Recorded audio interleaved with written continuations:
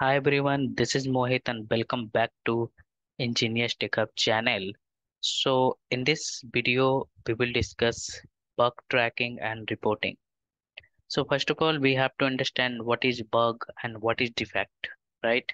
If you are a tester, this is your main role, right? You have to find the defect or bug. Understood, right? If you are a manual tester or if you are a QA, right? So our main perspective is to how we can provide the best quality of the product, right? It should not, we don't have any bug leakage or defect leakage in our, I can say, in production, right? So this is your very important role, and this is a very important topic as well. If you are a fresher or if you are a experience also, or if you are planning to switch in QA or in manual testing profile, so this part is very important, how we are working in the real time. If you will get some defect, right, how to raise the defect. So we have a step by step process, so we will explore that, you can see. So now we can understand what is bug. Basically, the bug or issue all are almost like the same, but when I say the bug, we have a some, issue with or some problem with code base. Okay, understood, right? So I can give you some example. If you are going to enter valid username and password, but still you are getting some error, right? So might be this is breaking the code, or some logic is incorrect, or some syntax error. They did not do the unit testing properly. So any reason might be there in code base side, right? So if someone will ask what is bug, right? So a bug is a sequence or outcome of coding fault. Okay, bug are often the result of syntax error or logical error or incorrect implementation of a features. So this is how you can define, and you can give any example. Okay, I have given one real time example. So in a word processing software, like you are using Word, right? Microsoft Word, the requirement specify that when a user select the bold formatting option, so when you are like making some document and you have to do some bold on the bold, you have to do some bold formatting of your sentence, right? So you are selecting the text then should be displayed on the bold font. This is the expected, right? However, during the testing, it discovered that when the bold option is used to the text appear italicized. Okay. Okay. So what happened here? You are getting the different output. So it must be a bold, but you are getting italicized, right? So here what will happen? So we have a actual and expected is not matching. You are getting incorrect output, right? So this is a bug because it's a coding error that caused the software to behave differently from what was intended. Understood? So this is like I can say bug.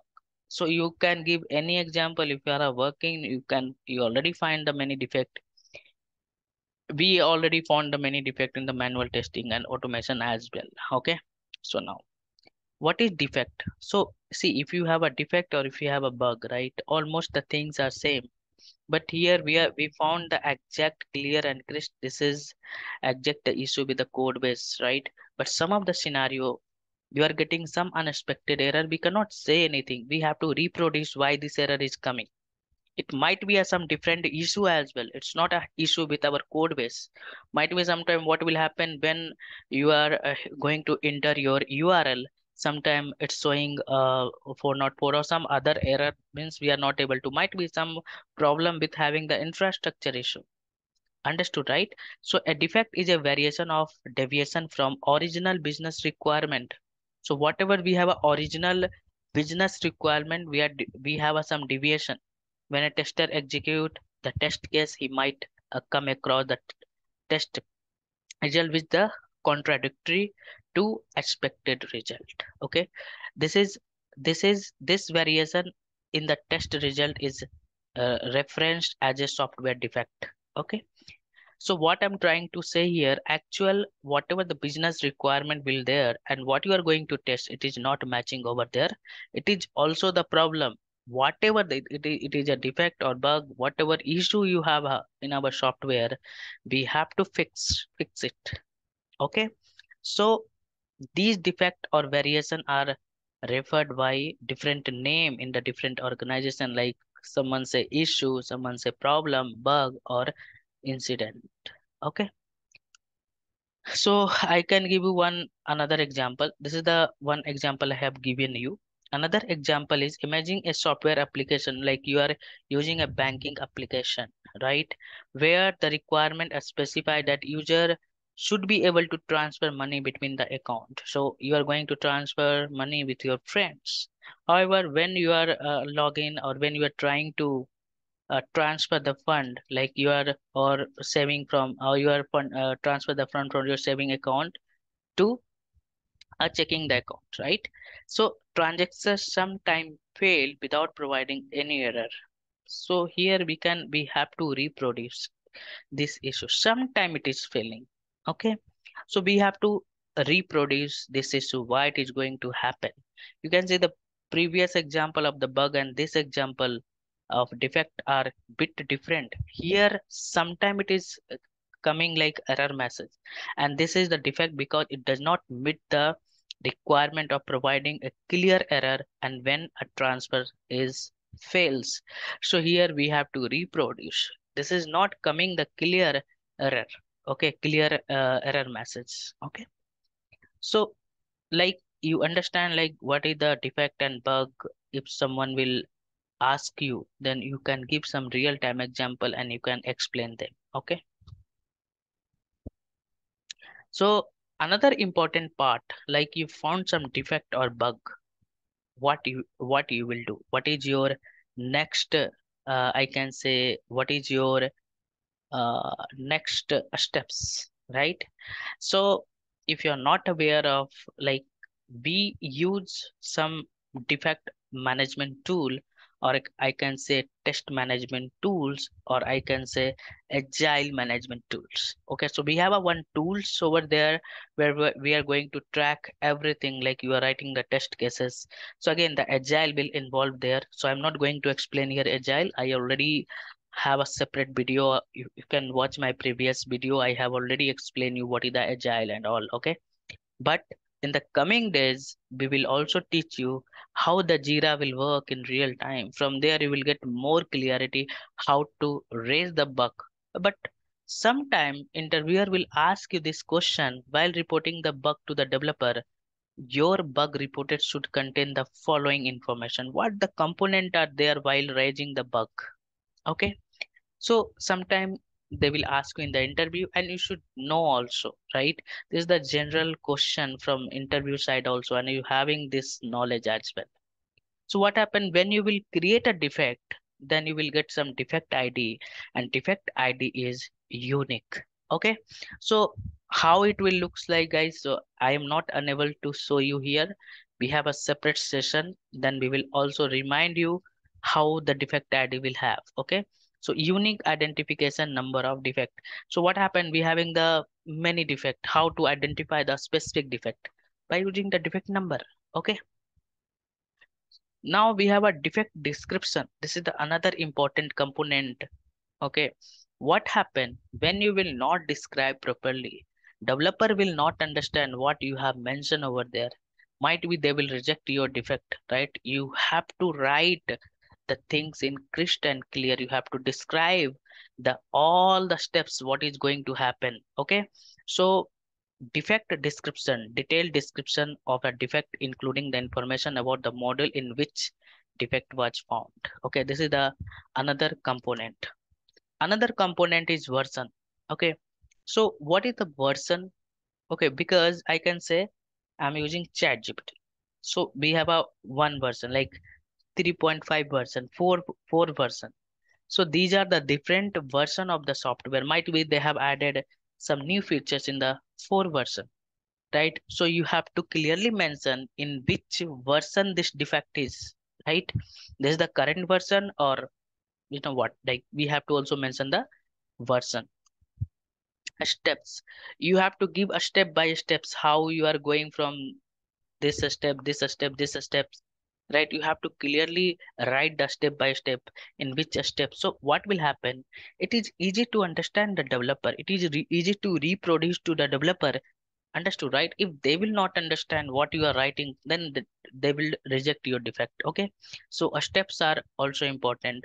Detail a step along with a screenshot. Okay, another important part, guys. So everything you have a some proof. Take a proper a screenshot and attach with description. You can make a separate document and we can attach those document in our attachment. Okay, so what will happen when developer will open your document, they having the clear idea about of what the defect is, it is, right? So detail a step along with a screenshot with which the developer can reproduce the defect. Okay, when you are going to raise this, all the things will automatically capture by your defect management tool, so you should not worry about that. So that when the defect is raised, referenced, you have to give some reference as well, like you have some extra screenshot you are having, like you have to give some reference from them if you have any, or you have a reference means you have some reference document you have prepared separate. Written you have description you have written and you have prepared some document as well, right? You must be, right? You must be prepared, because what will happen if you will not prepare the proper document, then again it is a problem to understand to the developer. Okay, so when so here we can reference, we can give some document or a screenshot to the developer to understand this. So when in your provide the reference document like requirement, design, architecture, or maybe even the screenshot of the error to help to understand the defect. Okay, detected by, so automatically it will capture by your application who is going, who raised this defect.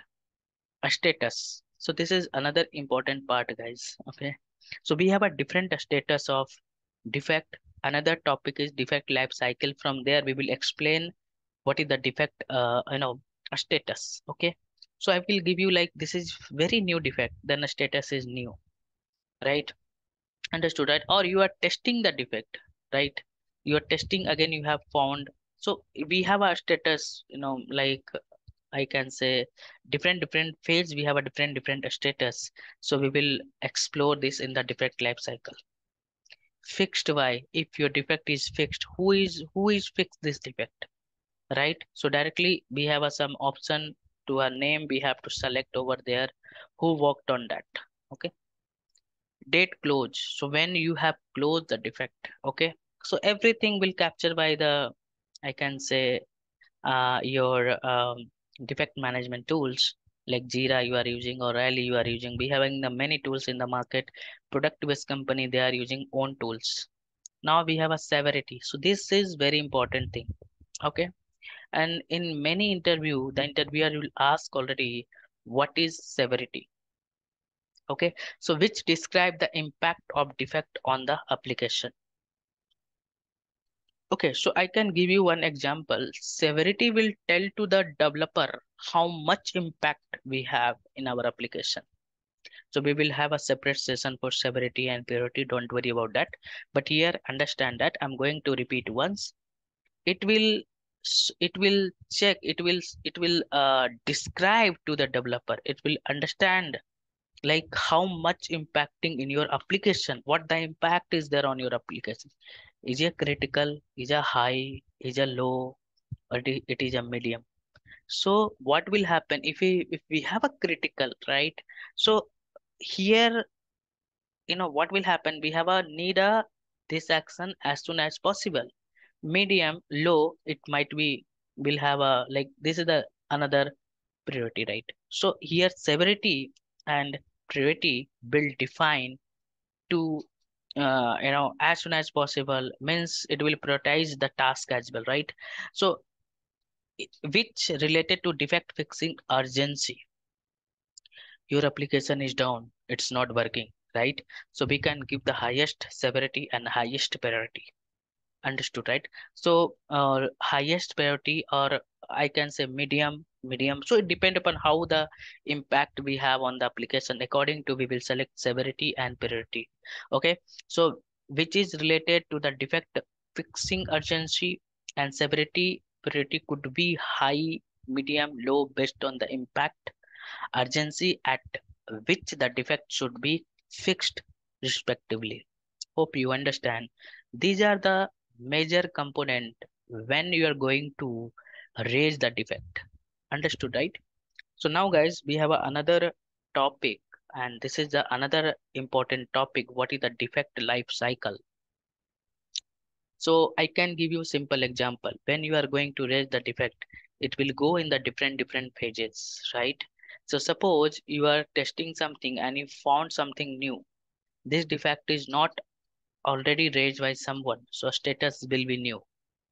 Okay, then again this will you are going to assign to someone, right? Who is you are going to assign to someone? So again, a status will assigned. Whom we are going to assign? Developer. Developer will verify your defect. When the developer will verify the defect, might be he found some duplicate defect, might be he found some defect is not there, right? Might be he found I can say different state, right? Might be it will having the different, it will fix in the different release. So they will verify. If they found this defect has to fix now, then a status will be open. Means developer is working on that. Once developer will fix the defect, again it will come to us to retest. Okay, retest or pending. So it will again come to us. Again we will retest that defect. If we found some more issue, then again we will assign back to the developer. Again developer will reopen the defect. Understood, right? Again he's working on that. He fix it. Again he send back to us. A status is retest. Again we have tested, and now we don't found any issue. Then I can say defect is fixed, or I can say defect is verified. Everything, then it will go for some review. Might be your lead will review again this fixed defect. If nothing cross verify, I can say, then he will close, or I can close. I have something like, if you are a tester, then you have a like permission to close as also. We can also close this. So this cycle will rotate until unless the defect will, I can say, a defect will fixed or closed. Understood, right? So let me explore this. So this theory guys will help you to prepare your interview. Take the screenshot as well. Okay. So this will helpful for your, I can say, for your revision. So what is defect life cycle? Defect life cycle or bug life cycle is a specific set of a state that a bug goes through the discovery to the defect fixation. Understood, right? The number of a state that a defect goes through the varies from the project to project. So guys, one more thing I want to say tell you, it depend upon the project what the state they are mentioning over there. I could see sometime they having the only fewer state, sometime be having the some more state, but you have a knowledge of all the state in which state it is going to happen now. Okay. So defect life cycle stage. So first stage is new. When a new defect is logged and posted for the first time, it is assigned as a status is new. Another is assigned. Once the bug is posted by the tester, the leads of the tester approve the bug and assign the bug to developer team. Open. So when developer accept the defect, I told you, right? Then he will set the status as a open. Now fixed. Okay. In the fixed, what will happen once the defect is rectified, the developer will set the status as a fixed, and it is also called as rectified. Okay. So another status is pending or retest. Okay. So I told you, right? Once the defect is fixed, the developer give the particular code for retesting the code to the tester, and since testing remain pending from the tester end, the status is assigned to the pending request. Sometime what will happen might be you are busy, but again they have assigned to you have another priority task you are doing to. In this scenario, the status will retest or a status will pending request. So it depend upon, I told you, right? It will varies from company to company project. It is not fixed, guys. Okay. I'll keep here only. So you have a more visibility. Retest. So tester does the retest of the code at the stage to check whether the defect is fixed by the developer or not and change the status is retest. Verified. The tester retests the bug after it got fixed by the developer, and if there is no bug detected in the software when the bug is fixed and the status is assigned is verified. Okay, I already given you one example right in the starting. So just we are trying to explore with the theory. Reopen again, you have found something. Oh my God. Right, okay. You are retesting again, you have found something, then a status is reopen. Then what happened? Again, developer is fixed. Again, it will come to us, but developer did not do the proper testing, means unit testing. Again, it will come to us. Again, you found something. Then again, it is a reopen. So this is how you can make, a developer will cry. This totally depend upon, how we are testing the defect, right? So this will be a reopen. So if the bug persists even after a developer has fixed that bug, the tester changes the status to reopen, and once again bug goes through the life cycle. Okay, once again closed. Okay, so like you have tested everything is working fine, then we can close the defect. So if bug is no longer exist, then tester assign the status is closed. Duplicates. So here guys, sometimes they will ask you what is the duplicate status of defect. Okay, so understand this. So if defect is repeated twice, sometime what happen, one features is depending on the another features. So we have raised already that defect, but the defect is already raised by someone. These features will fix, then these features will work. So I have given one scenario. So might be they can mention as a duplicate defect. So what happened? I can give you one test cases. So you have to do a scroll down and a scroll up. Okay. So here you can see when you are doing a scroll down, if you will do down, then only you can do up. But we have a two defect for up and down. We can mention in one defect, right? Up and down, or one test cases. So I have given one simple example. Okay. So in this case, a test will be this is the duplicate bugs or defect. If the defect is repeated twice or defect correspond the same concept of the bug, the status is changed to the duplicate. Okay. Rejected. Okay. So what happened? You did not verify whatever the error you are getting. Might be first time you have, or sometime it will happen, in my side also I have worked on the many project, and sometime developer is also rejected my defect. Reason I will tell you, when have some fixes what you are testing, like or I can say you have some cache in your browser, you did not clear the cache. What happened? That same problem is coming, right? But if you will test in the incognito, it was working fine. Then again, in this case, you already assigned to the developer, but you did not test in incognito window. Then what happened here? Your defect is they have rejected, and they will tell you this is not a defect. Hope you understand, right? When it will reject, you have to verify properly. Otherwise, if it is a not defect, they can reject like many regions we have. Just I have given one region. Okay. So if developer field the defect is not a genius defect, then it change the defect to the rejected. Okay. So another some important status is defect, guys. So what is the meaning of defect? Okay. What happened? Some of the defect we found, but this is a very minor defect. It will fix in the next release. You are suppose you are doing the some regression, and at the last of the stage you found some minor defect, right?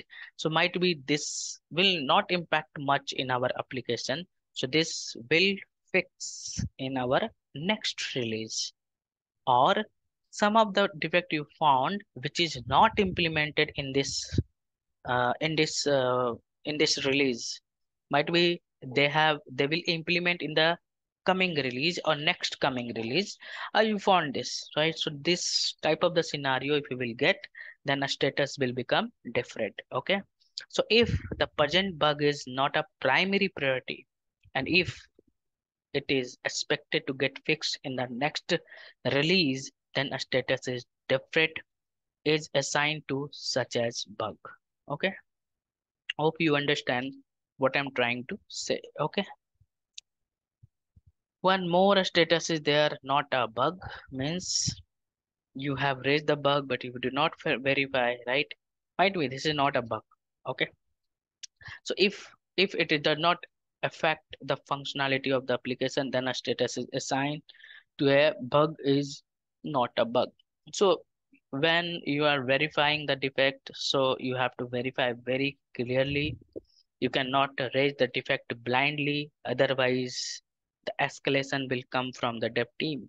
Okay, so be careful when you are raising the defect and all. Okay, so this is how you can explain this defect or bug and bug life cycle component while raising the defect.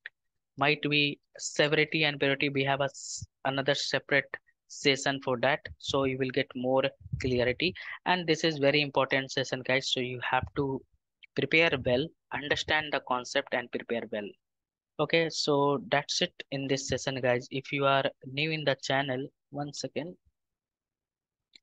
So if you are new in the channel, please subscribe my channel and press bell icon to get new video notification. So my channel name is Ingenious TechHub. Okay, I have uploaded around, this is your like 33 session. If you miss the session, I can say please watch from the starting. Prepare a proper notes, or you can take the screenshot, read and understand the concept. Okay, so what happened when you will start when you will start your interview, then it is easy to do the revision. Okay, so interviewer is looking to your answer crisp and clear. Okay, so you can go in this playlist.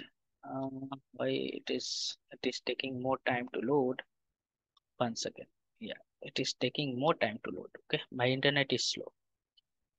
You will go here, so you can see up till now we have a 32 video I uploaded. Go from the starting if you are a very beginner in manual testing, and you will get here. Okay guys, so my internet is bit slow. Okay, you will get all the description, okay, in the link over there, so you should not worry about that. Okay, and you can just type Ingenious Tech Hub. Okay, you can go for this. So I have given some real-time example. Okay, so you can just explore.